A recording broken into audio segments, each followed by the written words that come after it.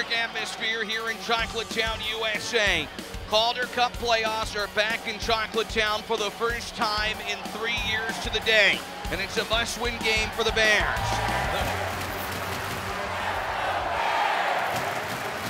Blues, and back Mallenstein squirts free behind the goal. Bumps it to the point, 30 on the power play. Bears looking to strike first. Protus to the near corner. Mallenstein recovers. Loose punt battle won by the Bears. Darnella will shoot. They score!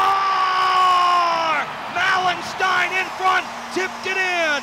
The Bears do get that first goal. It comes on the power play. They're on their feet in Chocolatetown. It's 1-0 Hershey.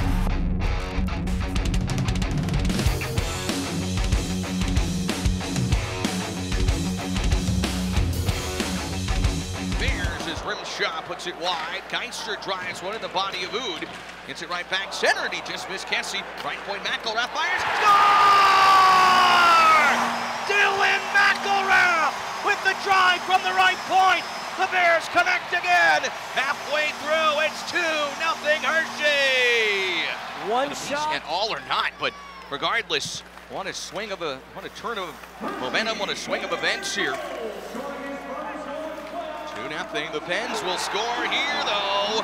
A redirect in front from Felix Robert. He tips it through. Phoenix Copley in the lead, back down to 1. Robert scores his first Calder Cup playoff goal to make it 2-1.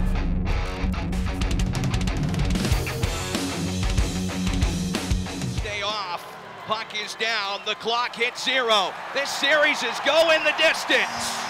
The Bears will hop on I-81 for a decisive Game 3 tomorrow night.